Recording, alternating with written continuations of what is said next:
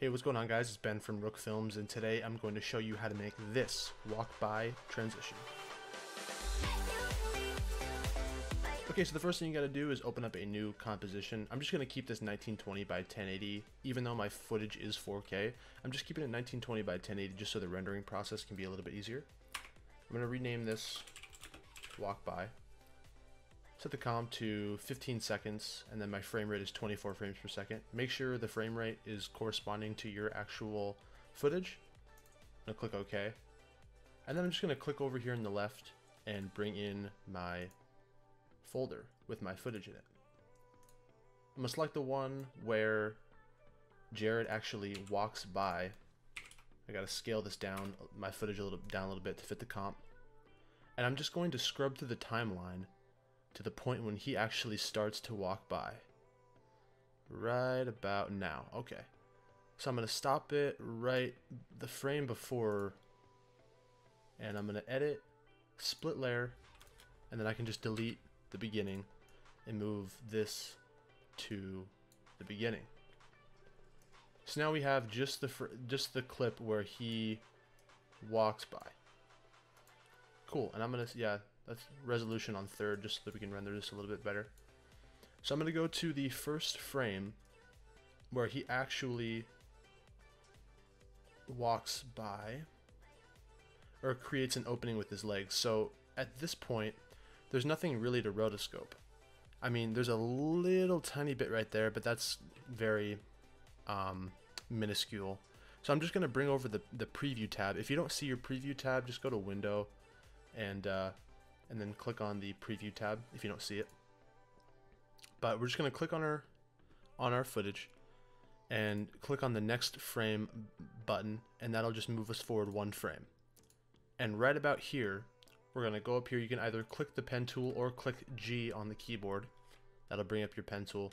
And then we're also going to hit H and just zoom in a little bit here so we can get a better look and move this. The H tool is the hand tool. It kind of moves you around. So I'm just going to move it over here, and I'm going to click G, and then I'm just going to make a little mask around the portion that he is not covering anymore. I'm going to get it relatively close to his leg, cutting off a little bit of his leg because we're going to do some feathering. And we'll move back up and select the mask. Okay, cool. We'll go back, fit up to 100%, and as you can see, we're only selecting this portion that I just rotoscoped out. But we don't want that. We want it to be the opposite. So what I'm going to do is I'm going to click on my footage, click M to bring up the mask, and then go over here and switch it to subtract. So we're subtracting the area that we just rotoscoped instead of adding it. And then we're going to click the stopwatch on the mask path. So that's going to start our mask path. Now, all you need to do from here is just click next frame. And then again, we're going to click H, zoom in.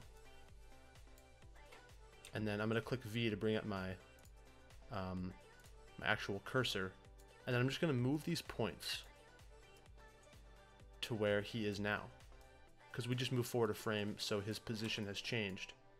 Now I'm just going to move this up, and I want to cut more into his leg. I don't want to be showing a lot of the light that we're getting from this light source. It's kind of coming on his legs, and we don't want that.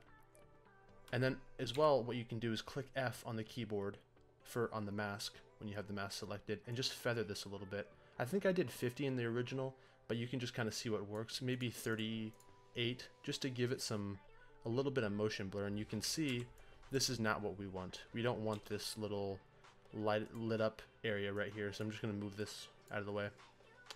And now you can see if we click M again and zoom in, we have two keyframes. One from the start.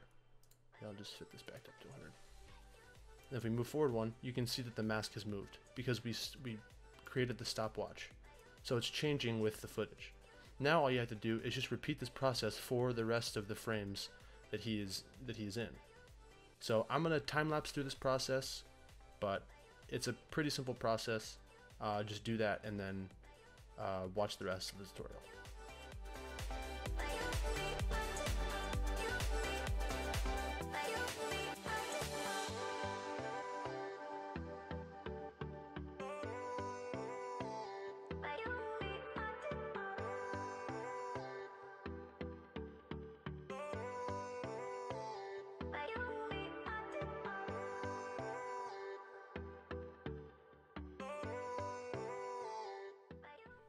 Okay, so now that that's done, we can see all these little keyframes that I've made, and you can see the mask change as Jared walks by. See all these little keyframes, they just keep going until every last piece of that leg at the very end is gone. And then now all we have to do is we can close that up and bring in the footage layer that you want to transition to. So in the original I used, I believe it was this one right here. So once this is on the back, we can scale this down again.